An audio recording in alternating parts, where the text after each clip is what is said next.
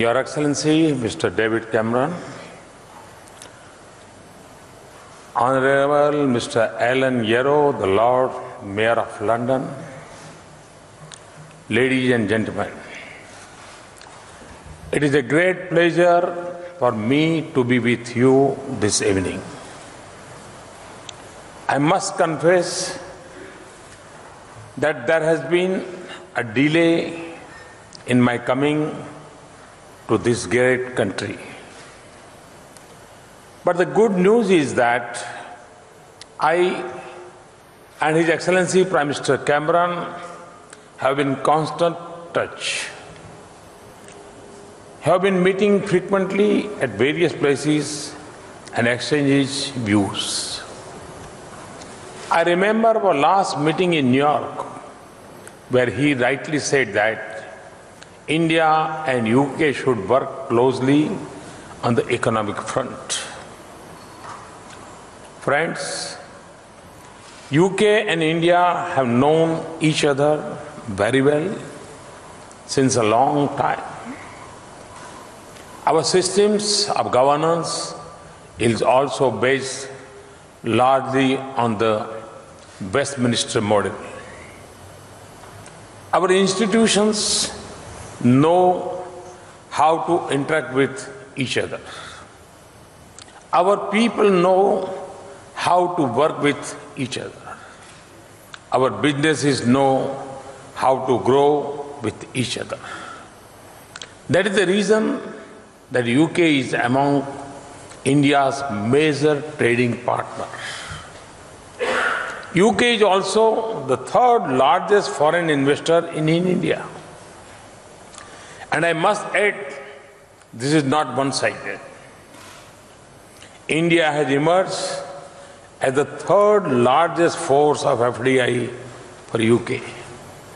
However, there is significant potential for India and UK to further strengthen their economic ties.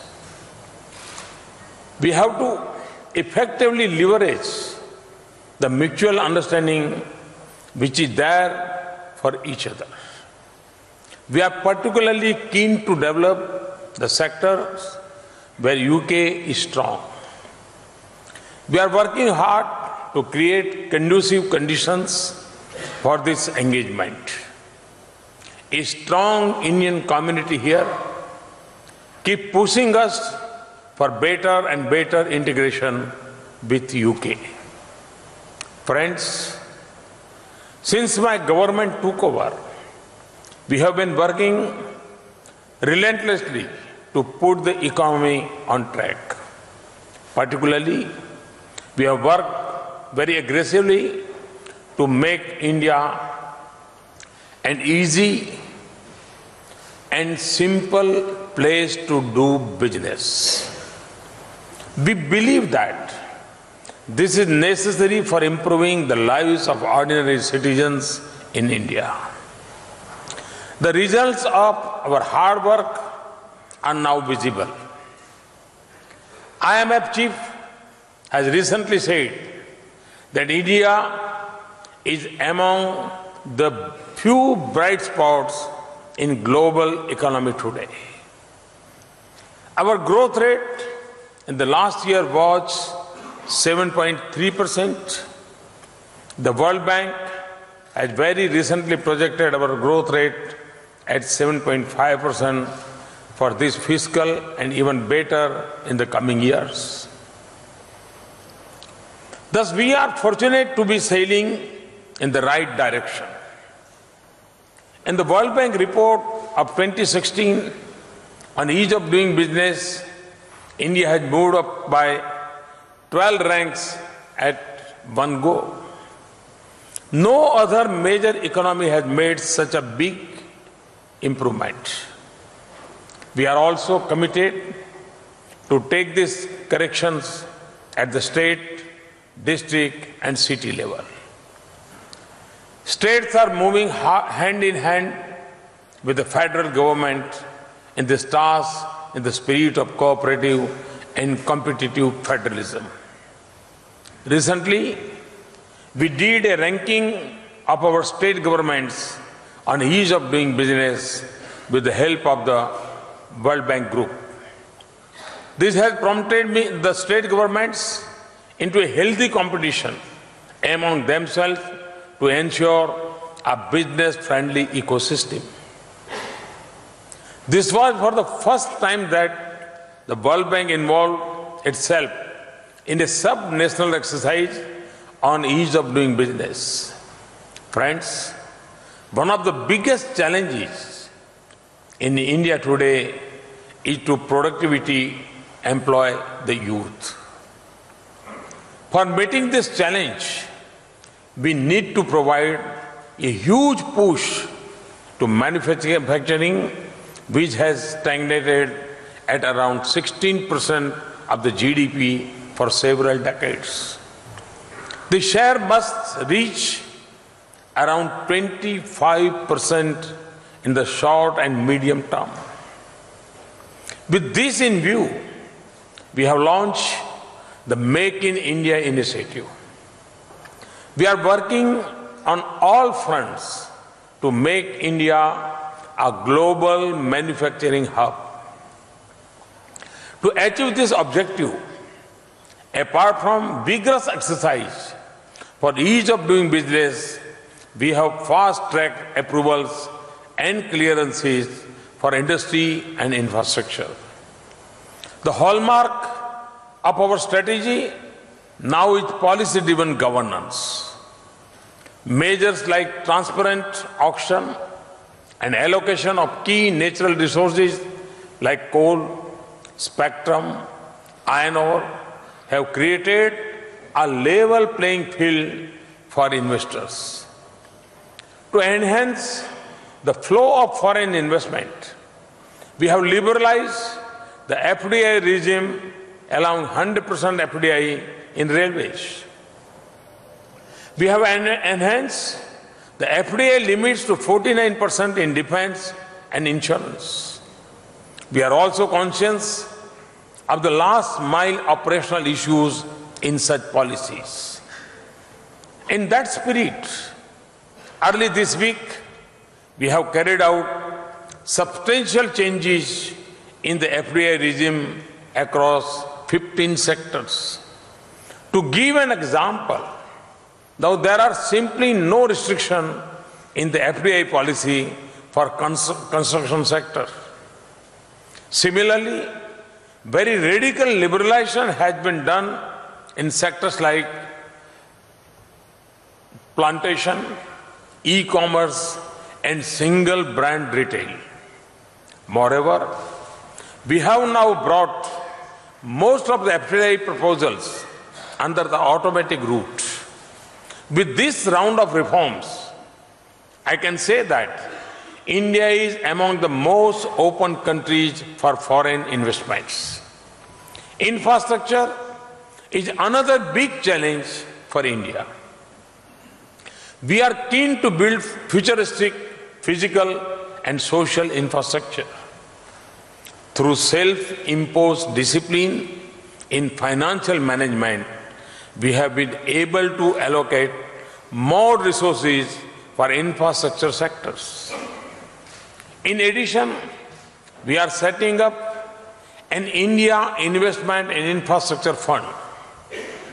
We have targeted an annual contribution of $3.5 billion into this fund from our own resources.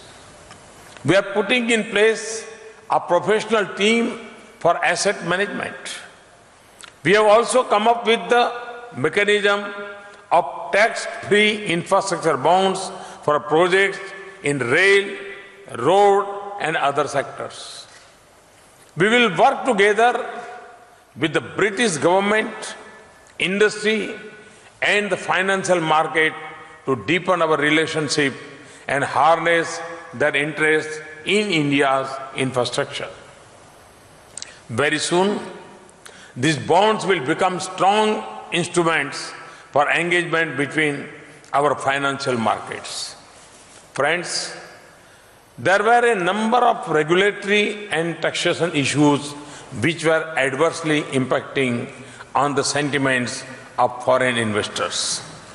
We have taken a very decisive steps to remove a number of long pending concerns.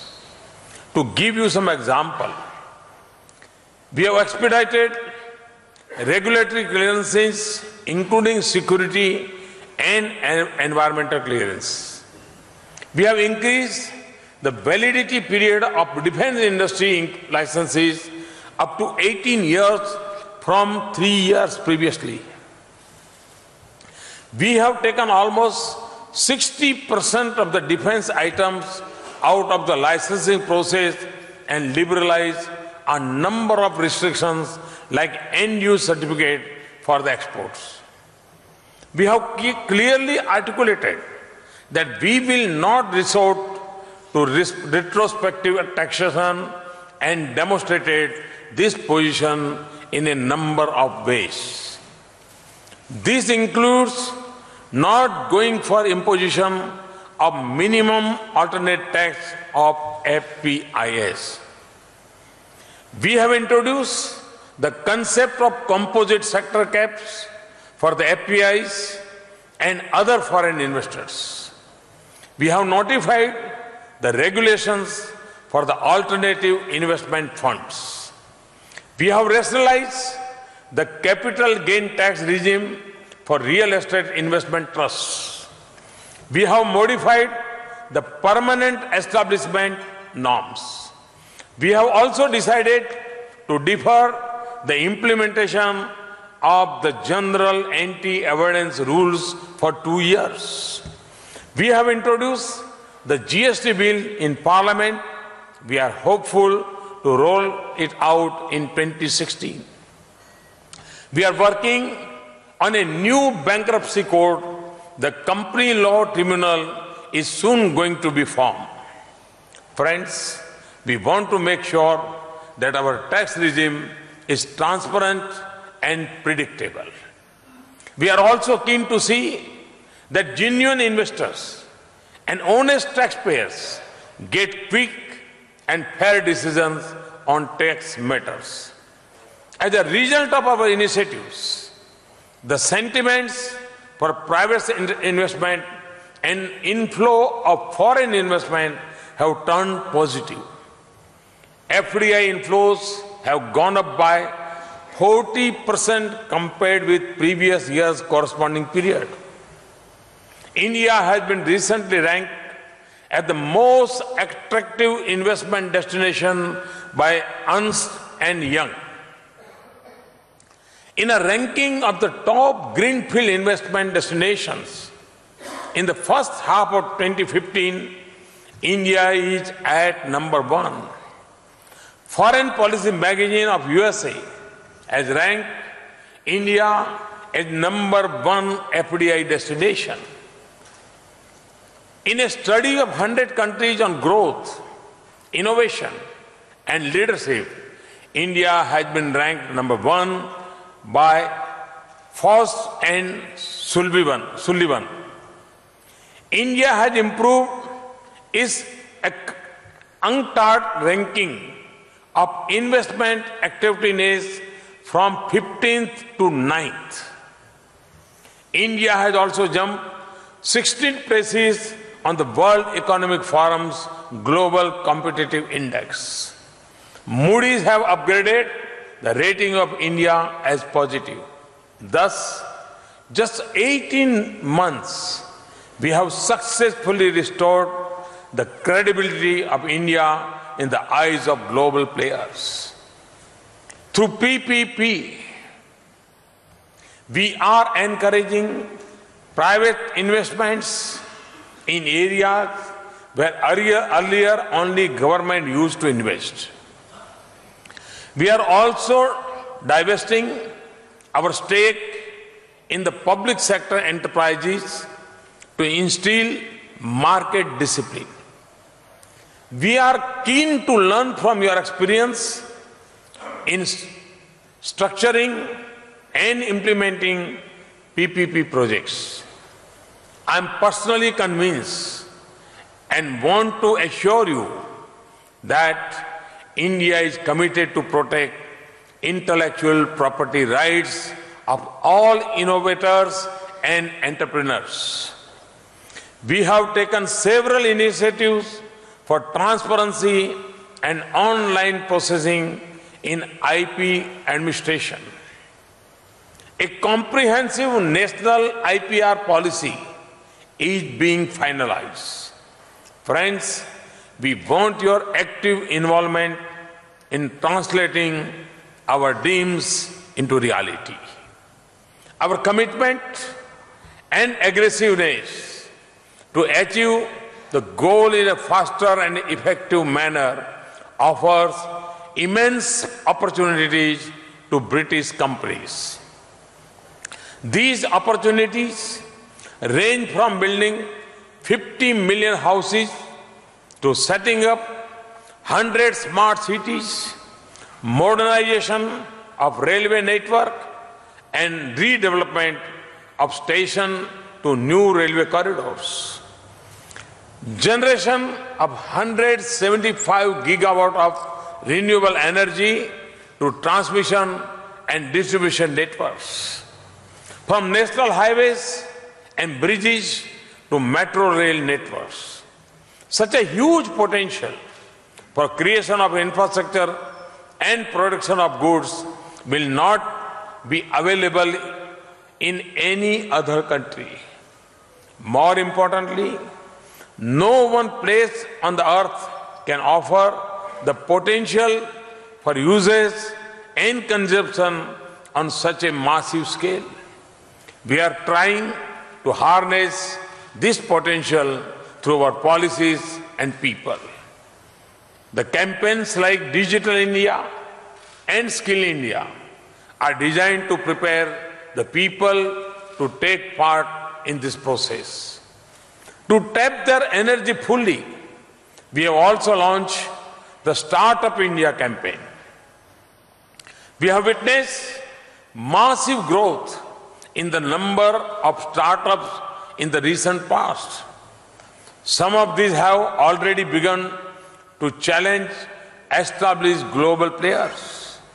Friends, India is on the threshold of a big IT revolution. We are encouraging it to fast-track the services to our 1.25 billion people.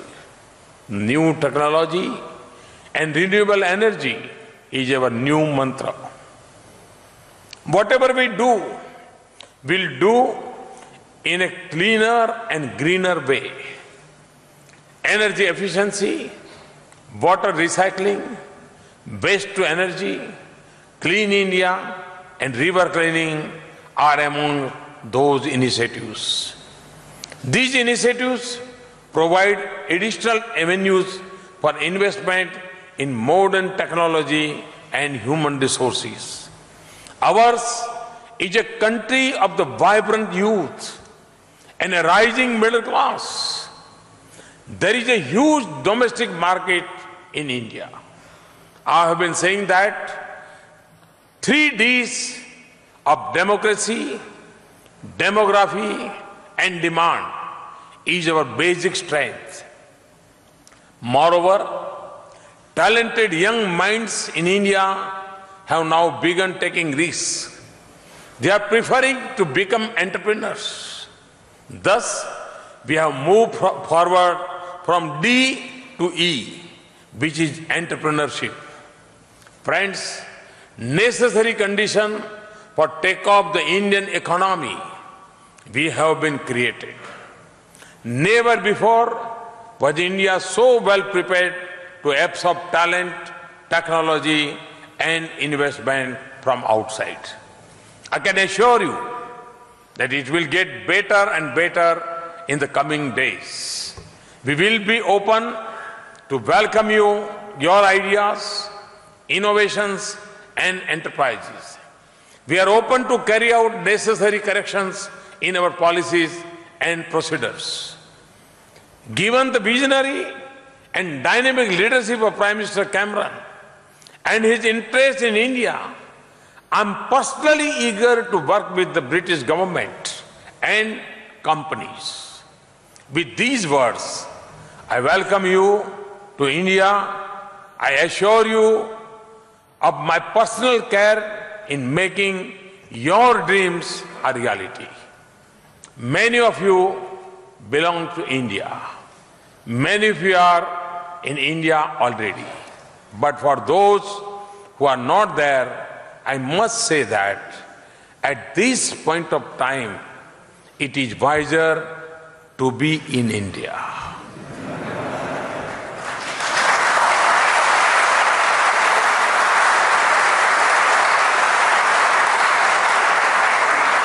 Further, we are making it easier to invest in India. And believe me, we are making it even better to make in India. Thank you. Thank you very much.